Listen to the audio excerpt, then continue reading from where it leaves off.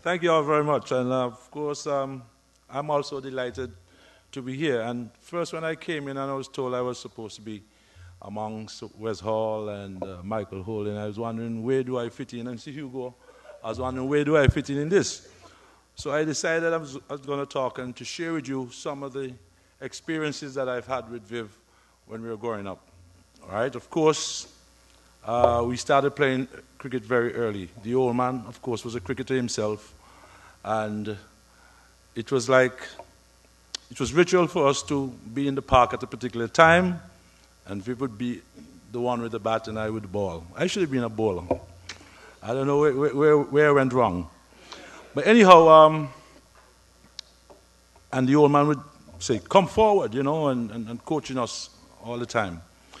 But the point, why I'm saying this is because I think the success starts at home, right? Success starts at home. The parents has to be very supportive of whatever the children is interested in.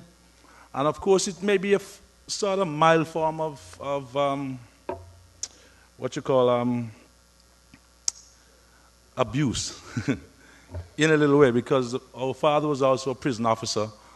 And of course, at times, he would bring prison home, So, and I can remember too that, and I must give credit to the older guys in the community. We had a bigger brother by the name of Donamich, and I believe that he was the first one to have actually noticed that there was something special about Viv. I got to tell you the reason why. Because after we came from school, and school will be finished before the big guys get home from work. So we would be in the park before the bigger guys. And when the bigger guys come from the park and we were playing, we had to vacate the park. But they always kept Viv. So you say, no, okay, you can play with us. And so we, the other little boys of the same age group, would be a little cheerleading group to support this little guy who would put some licks on these big guys. So I would first of all give credit also to Donald for recognizing that there was something special about Viv. And then after he decided that, he was playing for St. John's at the time, and then he said to the old man, came and spoke to him and said, look, I want to register Viv in St. John's. I want him to come and play with us in St. John's, right? So I'm just coming to you to get some permission. Oh, yeah, man. The old man said, yeah, he needs this exposure. Yes, I think he's ready.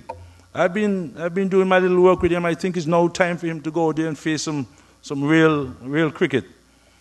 And so Saturday came, and Viv was getting himself ready, and he started to put on a white. And I tell you, the white was from the old man. What the old man used to use at that particular time, this is what Viv started using. So when Viv getting ready, the old man said, so where do you think you're going? We say, I have a game today. No. You think cricket can go in part? You go back and sit down in there. And of course, when he came back, I had to be the one to run up to the other street, because it was Drake Street at that particular time. Now it's Vivian Street. Our brother used to live in Hood Street. So he sent me up to Hood Street. Go and tell Donald that the old man don't want me to go and play. So I ran up the street very quickly and said, look, Viv is now getting ready to come and play this game, and, the old man is saying that he should not go and play the game. He said, yes, but he told me that he could play. He says, yeah, but he's not letting him go to play, So Donald came down and said, Daddy, what was the problem? He said, wait, Vivi, why are you taking so long? Put on your clothes and get out of the damn place, man. Right? But growing up in ovals also, we were very, very competitive. And so we played a lot of games. And at first it starts in the backyard. Our gate was a fence. Was a wicket with the 3-stump mark with a chalk. And of course, Viv first would grab the bat and say, batting first. And so we play a test match, me and Viv alone. Right? Sometimes I'll be the West Indies and Viv was England. And I can assure you, England used to do very well at that particular time because it's just like the cricket that we play now today, because we took time for lunch, then we went back again. Viv was still batting, I was still bowling. And so in retrospect, I'm seeing now that, that was his stuff. Now, we got now to the park where all the other guys in the neighborhood would play, and we would play test match too. I mean, I would tell you the evolution of the whole cricket ball. It was an old coconut wrapped in paper, and right, we use an old bicycle tube and we cut it up, right, and we wrap it around until it comes nice and round, and we would, it would last very longer than I suppose than the 5.5 ounces you guys use later on. Right, and after we played in the park, and Viv would bat for hours. And then when it was my time to bat now, and the ball came off here, of course, when it hit you right on the wrist, you're out. And I wanted to bat a little more, so I said, no, it came off here. And Viv said, no, it came off here. And so we argued, and then it became a fight. And then it became a big fight. And then everybody in the neighborhood would see Mervyn and Vivi fighting. Right, and so the news would reach the old man, and the old man would say, no, I heard you guys were fighting today. I don't want you guys to go back into the park and play any more cricket. And I would obey Viv. Because I know he loved that very, very much, and of course, and then he wanted to come and beat me off now for doing that. And then I would call to Dad, and then he begged me sorry. I said, sorry. About 3-4 hours passed, the old man went to work, and then I saw Viv with his bat. I said, where are you going? He said, I'm going to play some cricket. He said, but Dad said we're not supposed to play any cricket. We're not supposed to go. Look, he's going to have to kill me. You have to kill me. So at that early age, cricket was his love, and you could not stop him from the thing that he loved. Whether or not punishment came in, he wanted to go and play the game. I remember when he played against Australia. He played for the Leeward Islands against Australia, and Lily, the first ball of Lily bowled to him, it was a 4 square cut, I can remember very well, and the scoreboard was more at the prison area. And the next ball, he was out. And so when he came home, of course, he had to rehearse to the old man. The old man said, how you got out today? And he had to go for the bat, and then rehearse in front of the old man exactly how he got out. And so the old man said, you got caught behind? Where did the ball pitch? And he said, the ball, well, to be quite honest, I didn't see the ball. He says, so why you fire bat after? And so that in itself was very critical, and it was Viv's biggest critic. And of course, I'll go on to tell you when we started playing now for Antigua. For school, we started playing for grammar school, and we went on to Antigua, played for Antigua, and then I was lucky to get to play for the Leeward Islands. I had a good year, I think, in 1971, and I got selected for the Leeward Islands, and we played against the MCC right here in Antigua. And I think this is what King Franca is talking about, because there were some runs that we had to make, the Leeward Islands had to make to win. And I remember Henry Blofeld.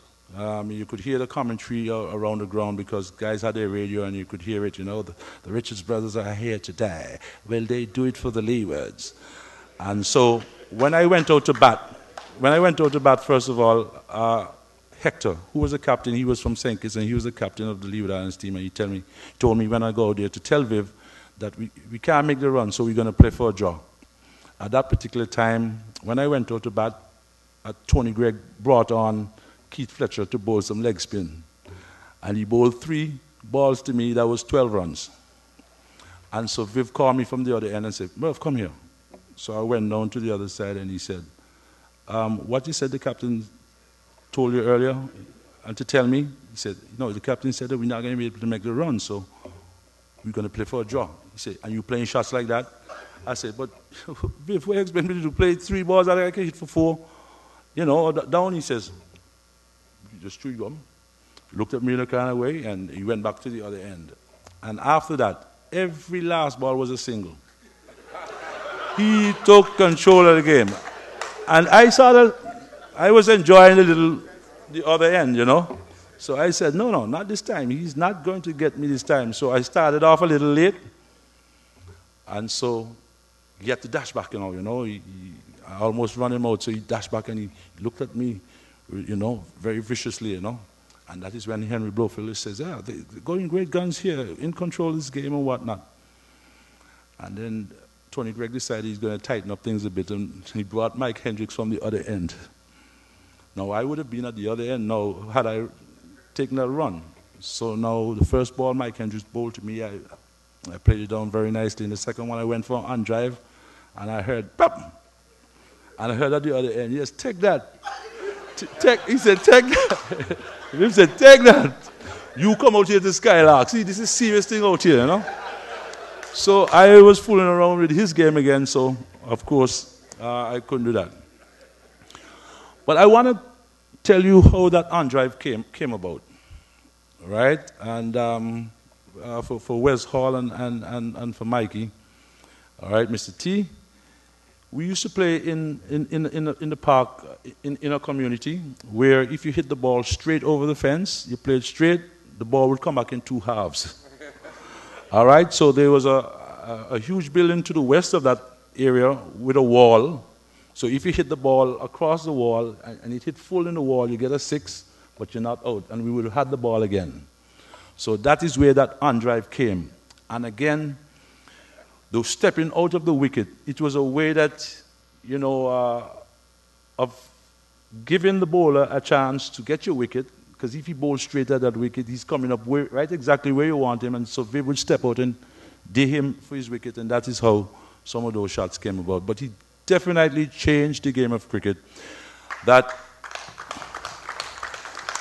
of one-day cricket, because I remember coming home from some of those tours, the old man is saying, look, I see you playing, How can you play some of them shots there in test match?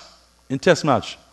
And so the old man said, you don't understand these people, how they all set up these tours for you all, They play a test for you all. Y'all play one test, and then between that test they play one. They say y'all get mixed up.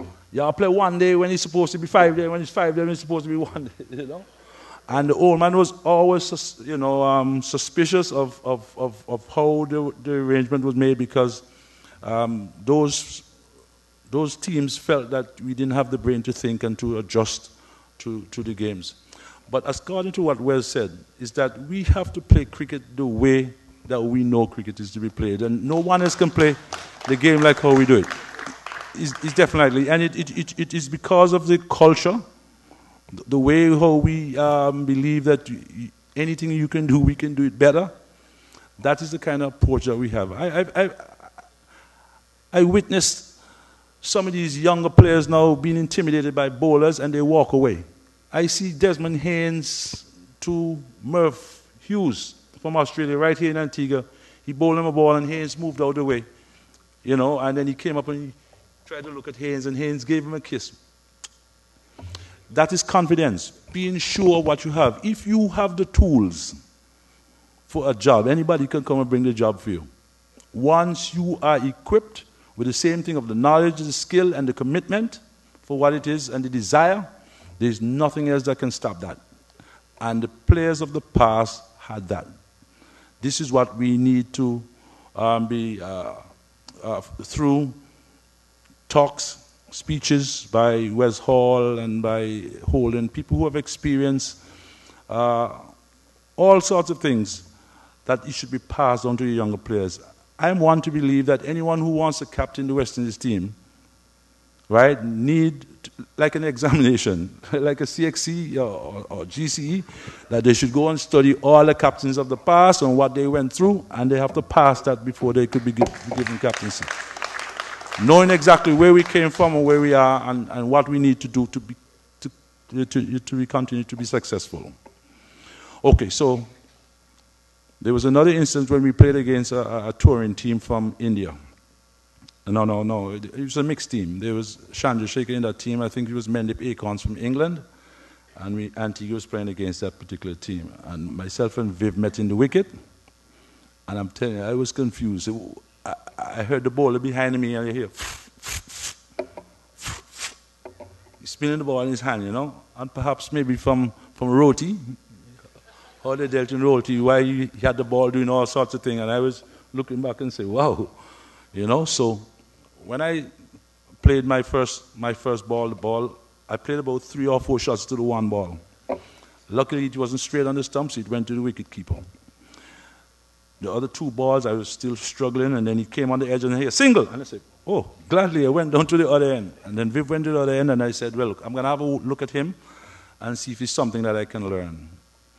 And when the guy bowled Viv the 4th ball, he was down at the Catholic church. Boom. Like if it's nothing. Boom. I look and say, that's strange. The 5th ball, boom, Catholic church. I said, boom, just short of the boundary. That's 4. So I looked at the umpire who was standing there. It was Jacobs at that time, a mechanic fellow. And I asked him, I said, look, he's bowling me a little tougher than Viv. Isn't that so? He said, right? The umpire said, tall man.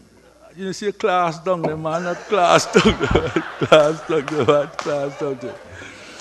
So, and of course there is that, those rumors of someone from a Leeward Islands tournament bowling River ball that he could have been held before, and the umpire said, not out, because he came here to see Viv bat. So there's stories about that. But I'll tell you another thing, because Hugh and everybody talk about how humble Viv is. Really, it is so, because he told me a couple of stories, and it has to do with Bones here. Bones had followed Viv a lot of places, Pakistan, India.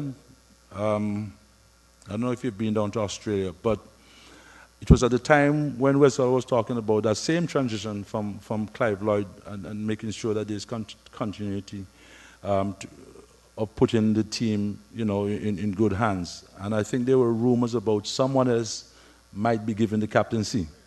And Viv told me, can you imagine, Merv, Bones, Raspy, come up, man, and I'm talking to Bones, and then this fella called me on the side and tell me, look, if you want to be captain of the West Indies team, you have to be careful who you're seen with, And Viv said, man, go away. You one that talking about people in South Africa, right, who are treating their own people in a particular way, and you now coming to tell me how I must be like those people to treat. No. If it takes them to give somebody else, and he used the word of blue eye, long hair, boy, the captaincy, let him do that. Right? But he stood up because of the friendship and of the loyalty of the people who loved him and supported him.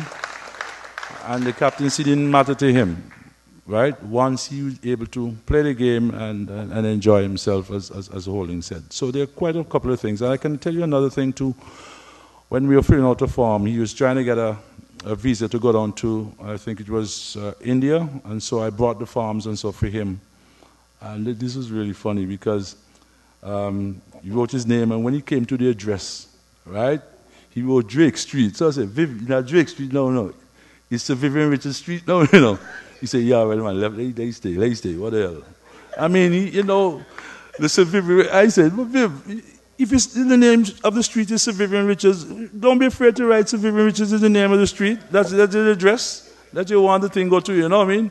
But he said, no, you're all right, leave it at Drake Street. Leave it at Drake Street. So, I mean, how humble he was. And I said, wow, that's strange, boy, I mean. But then again, as King Frank is saying, how I love to imitate people a lot, right? All across Antigua. I mean, I get that. Viv brother. I mean, Viv would be playing. And people listening on the radio and hear Viv just knock a 4 and I pass and say, hey, Viv. and of course, I'll answer, I'll answer. And Viv says the same thing. He says, people say, Merv, and he answers. But all over the Caribbean, wherever I go, it's always, you look like Viv boy. You're Viv brother? And so humbly I said, yes, I'm his brother, and perhaps they might look at me and see that I'm wary of it, But then I was so happy when Viv came back from one of those tours in Australia and says, Viv, I was walking in Australia and some people asked me if you were Mervyn's brother. So things sort of balance out a bit, you know what I mean? I say, Viv, if you can live with it, I can live with it here in the Caribbean, you know what I mean? But Viv has been a good brother, right? He's been a good brother, and there was things that the old man told us that I believe, had an influence in the way you approached everything. The old man used to tell us from very early, be proud for what you stand for and be careful for what you fall for. And so I go through life that kind of way because, from time to time you've some guys who wants to get in things that's illegal and have a feeling that you can perhaps help them with it. And then I would listen, because it sounds very attractive. What can happen, And so I'd give a good ear, and then halfway through it I hear, be proud for what you stand for, and be careful for what you fall for. And so I would admit to these people and say, look, oh gosh, I'm sorry, but I'm not good at those kind of things, and I perhaps I can maybe direct you to somebody who can help you, that kind of way, But the old man was, had a, influence in our life. I mean, it starts at the home. And I always think that's success. I mean, you look at this, the Williams sister. It was the father who had those two kids. As I said, it's a mild form of abuse, but I mean, he had them on the tennis court. Tiger Woods' father, it starts in the home. So I'm just saying this for all those parents who wants to breed success and breed people to be successful, is that they, you have to have an interest from early and spend time, quality time, giving them something very positive to do, and then hopefully that they can get to an institution like we did at the Antigua Grammar School, and where there was a strong sporting program there. And then when we came back to the community, we had sports people within the community who assisted us again, and that is the road to success. I mean, after you become a particular age, and then you decide that you're going to let them decide what they want to do. But after you've broken them into a little place, Viv couldn't choose anything else but cricket, even though he was good at football also. And what used to say in the old time days that people used to lead from in front, not so nowadays, To tell you the truth, when you start off in front, there's nobody behind you. You understand what I mean? So sometimes you find a leader behind pushing you, let's go guys, let's go. And Viv was sort of like that. I mean, he was a showman in cricket. I was a showman in football, but I don't think he could accept that. Because I remember one time we were playing a game, and we were comfortably in front when I was on the ball, and all of a sudden somebody came and pushed me off. Boom, it was Viv. He said, you coming to fool around, man, let's go and get some more goals, He was that type of fella. And losing, I mean, I don't know how many of you know that he used to suck his tongue a bit and put one hand on the arm. When he lost anything, that was the kind of look that he had. Our mom, of course, was very supportive because at times, she, as a matter of fact, they think that Viv got his strength from her, from the old lady, because when we wanted to go and play any test match on a Sunday, which was forbidden because we had to go to church early on Sunday, 8 o'clock, and then we had to go Sunday school 3 o'clock in the afternoon, and then again 7:15 Mass, evening song. And then when there was a big match going on, we would pretend that we're sleeping around the time we were supposed to go Sunday school. And our mom was on our side because she said, let the boys and them sleep, man, because they went to church this morning and of course they're going tonight, so they can miss Sunday school today. And all you hear the old man say, huh? And I mean, he would put on his clothes like he's getting ready to work when he was really off, and made us spin around, And then when he came back, he saw myself and Viv in the park playing, and he just says, Mervyn and Vivi, come. And when we got there, he says, okay, you guys want to go and play cricket? Oh, yeah, yes, Daddy. Okay, take your all pants off and go. At that particular time, we knew exactly what was it, what it was to be a man. So, of course, the shirt couldn't pull on far enough to cover that manhood. But then we didn't want to go because of how he said, no, Malcolm, you can't let the boys. No, they want to go and play. They don't go Sunday school because he was a strict disciplinarian, and as I said before, he was a prison officer, and he sometimes brought the prison home. And Mama used to tell him, suppose you had 2 girls, Malcolm. Suppose you had 2 girls, But she has always been there for us. And of course, as I said, our father too was very, very supportive. He really started this whole thing because, he wanted to, for Viv to, and myself to have what he didn't get, maybe an opportunity. Because, some people used to tell us a lot about him.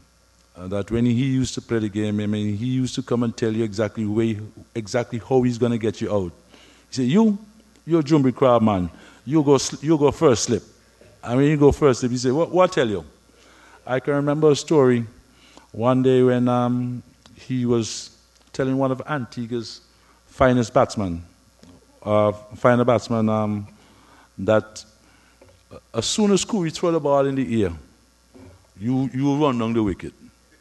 Right? So he said, Donnie, take the ball and bowl if you want to bowl now. You take the ball and bowl if you want to bowl. And so the old man, coming from the prison, rests down his little carrier behind the stump, and then throw one in the air, right? And when the batsman came down the wicket and missed, he just took up the carrier. He didn't even wait to see the wicketkeeper stumping. He said, there you go, man. A Jumbie crab, I'm going to tell you, But my father, he had also, I think Viv is very much like him. Viv was born on the 7th of March, and our father was on the 13th of March. And so the two of them, identical in the way they would think, always sometimes suspicious of people. And let me tell you, Viv is a person who knows who is for him and who's against him. And so I'm saying, in a whole arena, how you would know in the stand of who, right? Because perhaps you'll hear people bet that, I bet you don't make 10. And then I would try to reason with him and say, look, Viv, sometimes people bet negative to get a positive and hope they lose. Like hope they lose a bet, I bet you $100, Viv don't make 10. And when they lose a 10 and Viv make 100, they're happy. But they lost $100. And Viv, he didn't buy that. he didn't buy that at all. Because he told me a story of when he had done well in a Leeward Islands tournament, and there was a man from the neighborhood by Mr. Henry who had sponsored a trip for him to go to Barbados to watch New Zealand and the West Indies play. And while he was there, it was in Kensington Ovals at that time, Sir Garfield Sobers was feeling somewhere leg slip when Landscape was bowling. And he was telling me the story, And he says, look, Merv, believe me, Sir Garfield Sobers, he wasn't minding his business. He was more or less fixing his collar and looking at his shadow. Right? When the ball came, and the ball came straight to him and fell through his lap, and he tried to juggle it, but and there were 2 Bajans sitting beside him and said, God blind you, man. The master tried to dive for that, but couldn't hold on to it. And Viv looked across and said, wait, you guys watching the same game I watching? The guy said, what's wrong with you, man? If the great man couldn't hold on to that, nobody else could hold on to that. He tried like hell, man. And Viv said, you see how people are very loyal? He says, look, in Barbados, Sir Garfield Sobers can't do anything wrong. And I suppose, when you hear like people would, bet against and so forth, you know them and you mark them, and it says, look, Viv, this fella is saying hello to you. And you look the other way, I say, he's probably one of those who were betting against him, But he was very much like that. And I remember, very early too, of that famous test, the old man took myself and Viv Um, that was visual lessons. Right after the physical thing on the field, he took us to the Deluxe Cinema to watch that famous drawn test between West Indies and Australia. Right? And I saw a couple of shots, and then I remember myself and Viv went back home and I said, Viv, you know something? I see them guys play some shots now, and you play them same shots now. But the only problem is, right, is that you're not long in the wicket to play more of them shots. Oh, hush him out, you chat too much. Hush him out, you chat too much.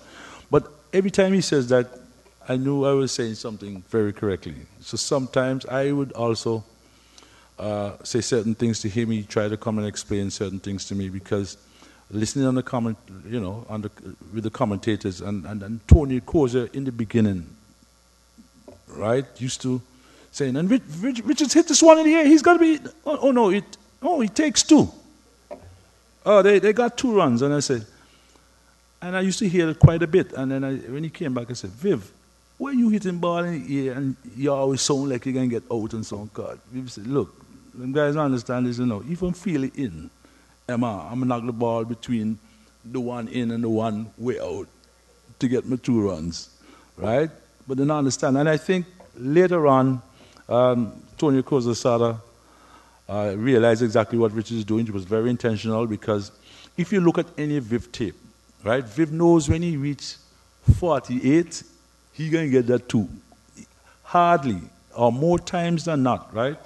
He always gets what he wants, right? When he reaches in the 90s and he knows he wants 3, Viv is going to hit that ball and get 3.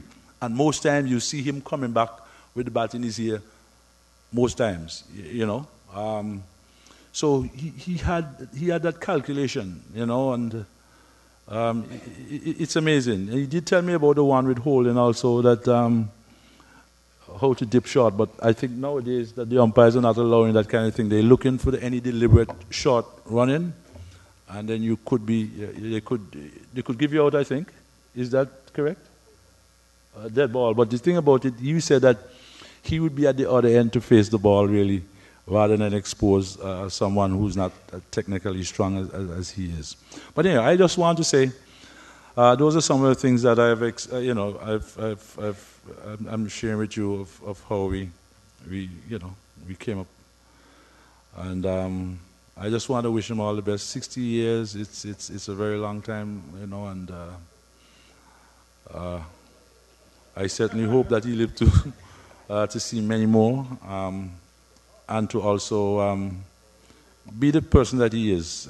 He's going to go through life like that, believing in, and standing up for what he believes in, and careful for what he falls for.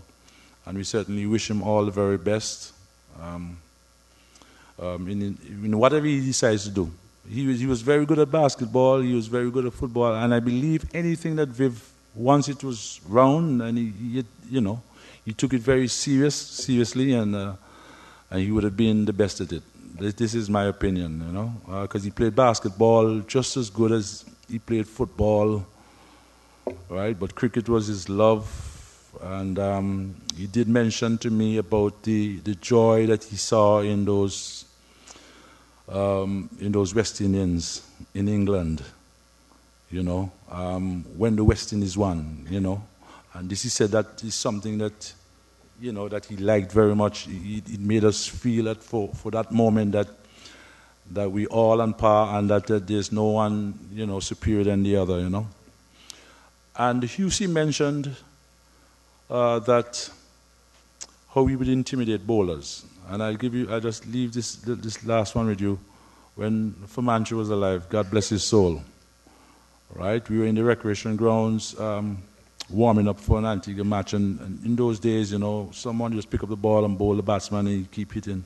And every time Fumanchu would bowl the ball, he'd come and he'd do some little thing there, and most times we had to try to hit back the ball, you know, because the ball, if he wasn't getting any practice, he tried to hit back the ball to Fumanchu. And then every time, when Viv did so at one particular time, the ball came off the edge. So Fumanchu said, I see that one had, you know, all sorts of problems. I said, I want to have you, sort of problem. Are you the great batsman? And say, and I had all kind of problem. And as you threw his gum, and the next ball that Mancho bowl, right? With bags right in Mancho's knee. He said, because of having all kind of, you want to kill me, you want to kill me. But Viv, Viv was very much like that, even when we used to play for grammar school, and I always thought that I was a bowler because I was the one who was bowling most. And every time a batsman set in, he's not bowling me. Every time the batsman, he's not bowling me. And so I had to say, Viv, oh Lord, Jock, man, you're not even trying me. You're not trying me. He said, try me. And so Taddy Arundel at that particular time was the wicket-keeper, and Taddy said, hey, you can't bowl with anybody, man. Give the man a bowling, man. And so Viv said, okay, Emma, come. And the way he threw the ball, I had to, like you want to knock me down, You vex me because you give me a bowling. You flick it. All right, and then get 4 for 25. Oh, you come and hug me up. I said, don't hug me up, man.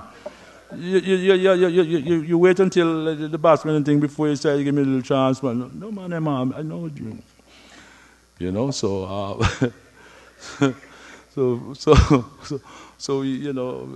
Viv was, like that.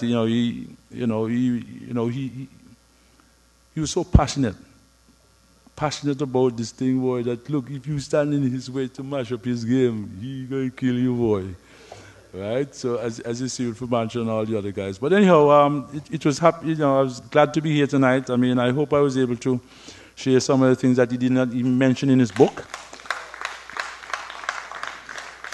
All right, and for those who didn't have the opportunity to even come up here and say a few words, and so I'm going to say that on your behalf too, that we are going to wish Vivi all the best tomorrow, and hope that he lives long, and live a good life and very healthy. Thank you all very much.